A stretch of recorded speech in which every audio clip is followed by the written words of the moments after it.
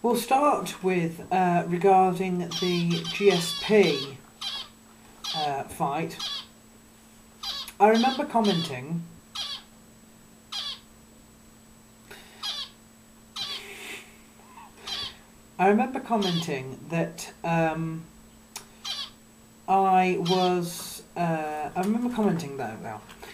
commenting on somebody's prediction videos. I can't actually remember who. That they suggested that GSP was actually going to be able to finish Jake Shields, and I said, you know, win he probably would, but finish he probably wouldn't. And it went pretty much like that. It was exactly what one expected. Basically, it was GSP managed to keep it on his feet. It didn't go to the ground. If it had have gone to the ground, he would have done nothing but sleep on him, most probably. But it stayed on its feet, and although I suppose you could argue more physical damage was done to GSP, his eye looked pretty bad. You'll have to excuse Jens, he's very excited. Although his eye looked pretty bad at one point in time, really, Shields wasn't as good as I thought he would be.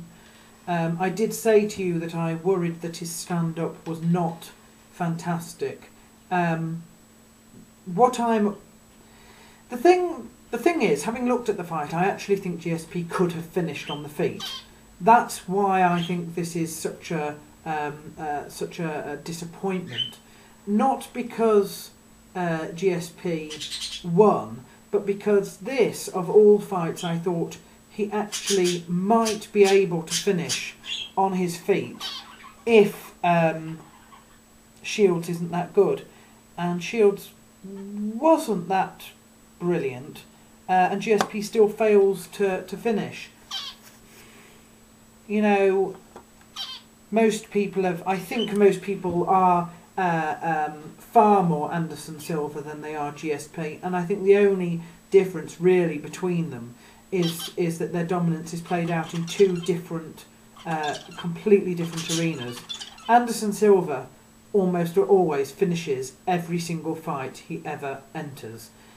He may not engage all the time, but when he actually does fight, he's very exciting. GSP is like the total opposite. He is, again, always winning, but deathly boring in terms of any sort of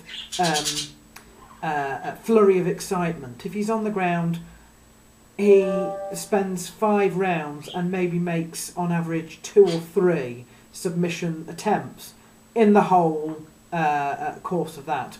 If he's on the feet, you know, he's reasonably good, but getting a TKO is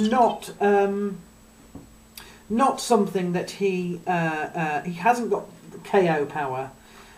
He hasn't really got knockdown power particularly. So it's just that he turns the other person's face into a bit of a mess. It's not. If I had to choose between watching an Anderson Silva fight or a GSP fight, taking the risk with Anderson Silva that he may not engage for a round or two, I would still go for him.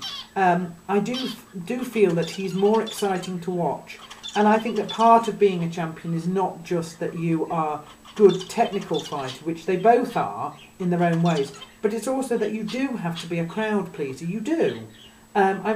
It's maybe not acceptable to say, but this is entertainment as well as pure sport. And enjoyment comes in 2 forms. You enjoy the technicality you see, which you can still enjoy with both of them, but you also have to enjoy the fight. And it's very hard to do that with the GSP fight at all. Whereas with Anderson Silva and with BJ Penn, the other two in that sort of category, it's very, very easy. Fight of the night, I think, would be the other championship. Josie Aldo and Mark Hominick both gave it absolutely their all, and Josie Aldo won. It was a decision, and it was extremely exciting. Also, I think they had to stop it at one point to have a look at where was it? They had to stop at one point because Hominick was not looking so good. I'm glad they finished the fight in terms of didn't stop it there. You know, I think that Josie Aldo, I think Mark Hominick has proven himself to be fantastic, because Josie Aldo is usually a big finisher. I hope that this is not going to be the start of a mini-me for GSP in terms of what I was talking about before. Thing with those two is at least they have given us an exciting performance. I actually don't have too much problem with a person who can't finish. That's not my problem. That is a problem, but that's not the main problem. The main problem is, if you go to decision, it had better be an enjoyable 25 minutes of viewing. You know, with Josie Aldo, it was an extremely good watch. Yes, it went on for 25 minutes, but it was worth the watch. GSP, you know, it wasn't. You knew what he was going to do. You knew he was probably going to do it. And you watched on the off chance that Jake Shields won amazing break. And this sort of amazing break, unfortunately, did happen twice in this competition. The first one was Lyoto Machida and Randy Couture. Anybody who thought that Randy Couture could win that one was probably a little bit delusional to begin with. You know, over the last...